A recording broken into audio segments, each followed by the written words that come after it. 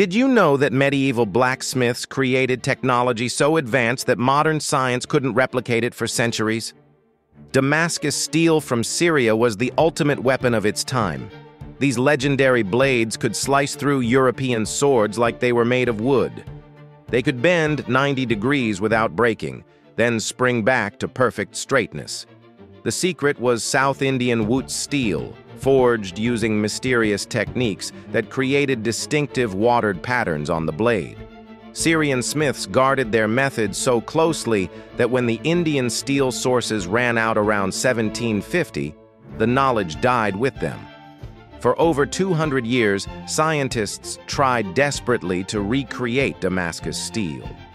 They finally succeeded in the 1990s, but what they discovered was shocking. The steel contained carbon nanotubes, structures that weren't officially invented until the 20th century. Medieval blacksmiths had accidentally created nanotechnology without even knowing it. They were working with materials that took modern scientists decades to understand. Ancient metallurgy wasn't primitive at all.